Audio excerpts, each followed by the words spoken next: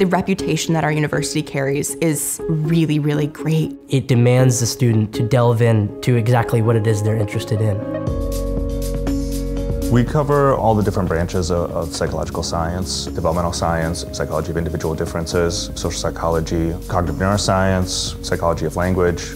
Everyone here is really, really driven to pursue their specific goals and their specific research interests. It's really you in a room with 6 to 12 other students with an expert in the field. Students have an opportunity to hear from leading researchers and also discuss that research with the people themselves.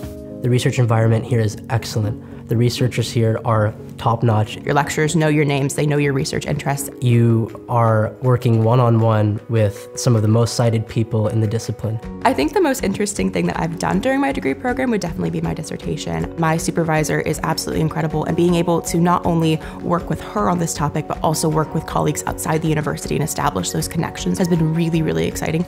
This model really sets people up for citations in the future. This is a great opportunity to start publishing things with the supervision of great professors.